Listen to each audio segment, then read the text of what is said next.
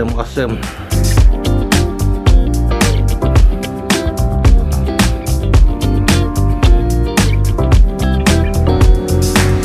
Okay, baru sampai ke bilik.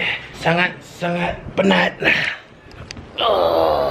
So in case you guys are wondering, aku berada di Novotel Hotel KLCC dan aku akan duduk sini daripada hari Isnin sampai hari Sabtu. And the reason aku berada di sini is because me and the company that I work for are organizing an event called Culinaire Malaysia. Culinaire Malaysia ni 2 tahun sekali, tapi kali ni 3 tahun dah diorang tak buat because PKP. The last Culinaire was in 2019. So yeah, the event will be on Tuesday until Friday. Tapi kita orang dah check in kat sini Monday, and Monday pun dah bertapak kat KLCC untuk prepare for the event. Everything went smoothly. The preparation semua okay, and the event starts tomorrow. Selasa, Rabu, Khamis, Jumaat. Total 4 hari. So nothing much to do left.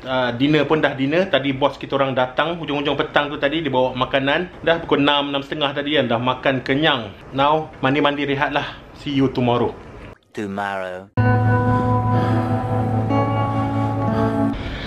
Good morning.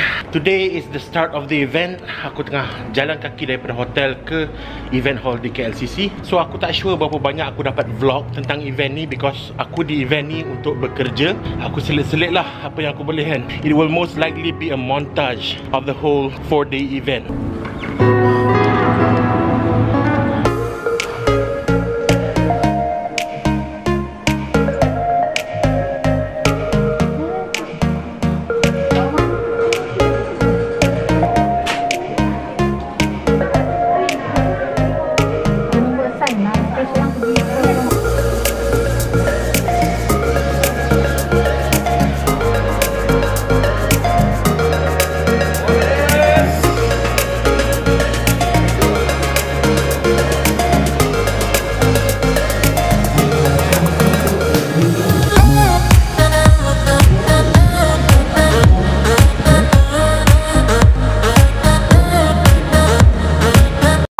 It is now 2:15 AM.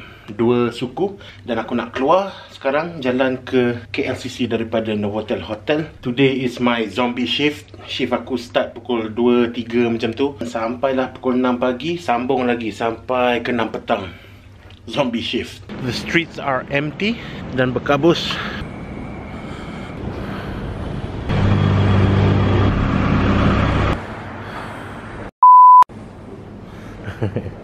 Okay ya? Mas? Okay ya? 1:30 PM, time to have lunch. I'm gonna show you the place where we have lunch.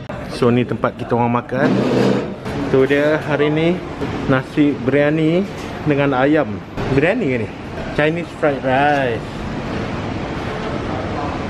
Terima kasih.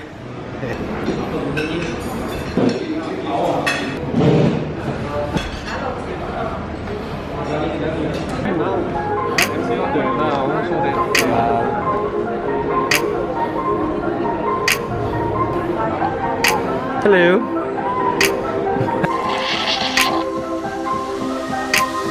Aku nak pergi tengok FHM punya hall sekejap. FHM is a different event but in conjunction with ours.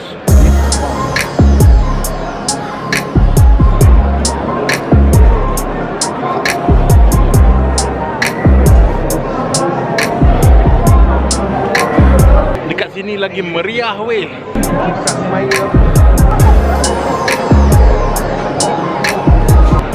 Okay, ramai sangat orang lah. Blah blah blah blah. So tempat tu besar sangat. Maybe besok lusa pergi lagi sekali lah kot. Tak ada masa lah. Tapi makanan-makanan itu nampak macam sedap kan. Member shift malam, pukul 2 pagi kan dia kena masuk balik. Okay, so zombie shift aku akhirnya tamat. Finally boleh balik ke bilik hotel dan rehat. Aku lepas ni aku rasa aku tak nak keluar cari makan lagi dah. Aku just nak order room service. Hazrik, zombie shift dia bermula pukul 2 pagi ni. Steady bro. Tidur lah bang. Tidur. Boleh, you can do it bro. Finally aku dekat bilik hotel. And I don't think I've shown you the view yet. An awesome cityscape view. Tu pavilion tu dekat situ tu. Now tell me that ain't cozy.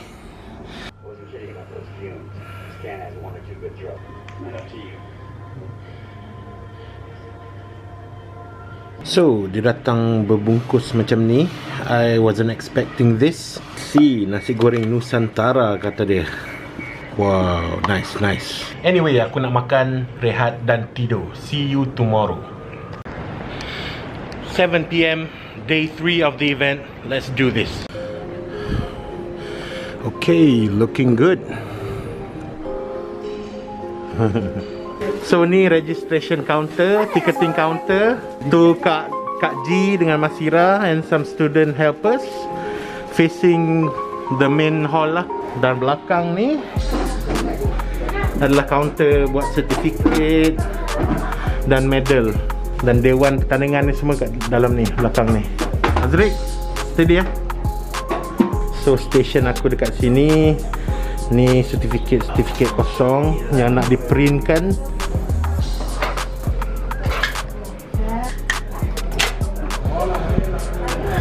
So macam ni lah keadaan di bahagian depan. Hi, we are the registration counter. So ni kaunter gadis-gadis lah. Kita masuklah ke gadis. Yes, cik hangguk kan. Dan ini keadaan di bahagian dalam. Masih belum ramai. Awal pagi sangat. Tapi pertandingan dah start bermula daripada 2 pagi tadi. Ni department medal. Mana contoh medal tu? Ni ha. So ni medal kuliner untuk pemenang gold winner.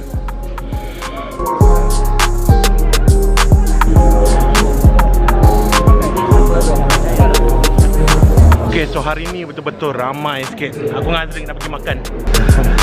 Nasi tomato, ayam merah.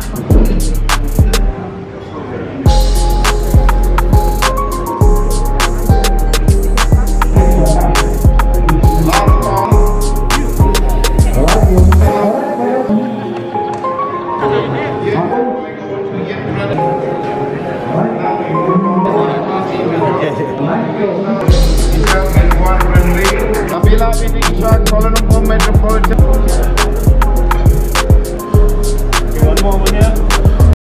Okay, so aku dah sampai rumah. Besok is the last day of the event. I'm glad that the event went smoothly. Everything went well.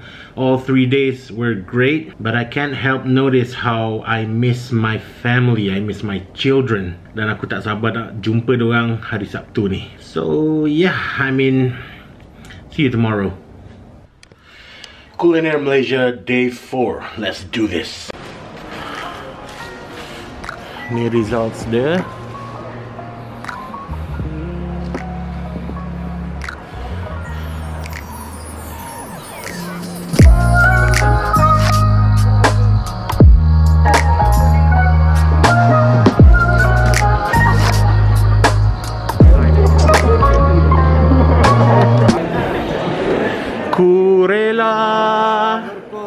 Berkorban.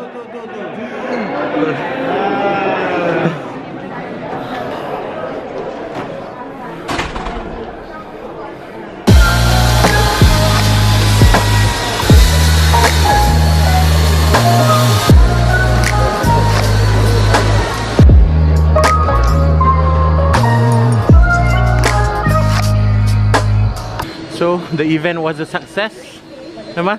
What do you think? Berjalan lancar lah, Berjalan lancar, finish. Finally, Culinaire is over. So it's a wrap.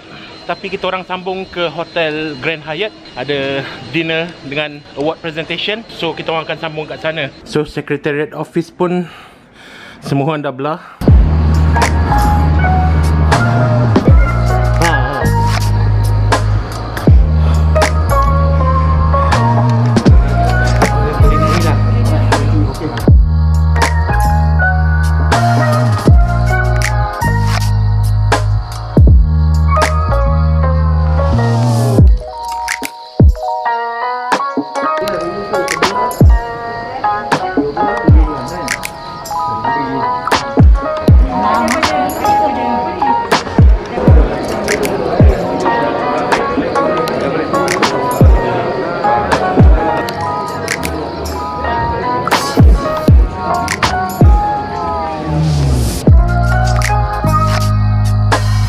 The next.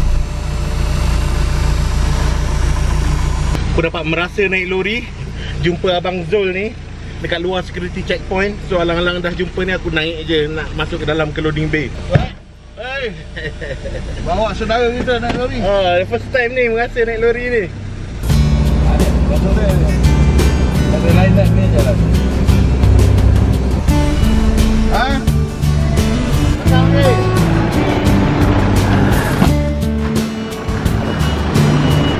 Dapat merasa naik lori. Kau ada. Okay.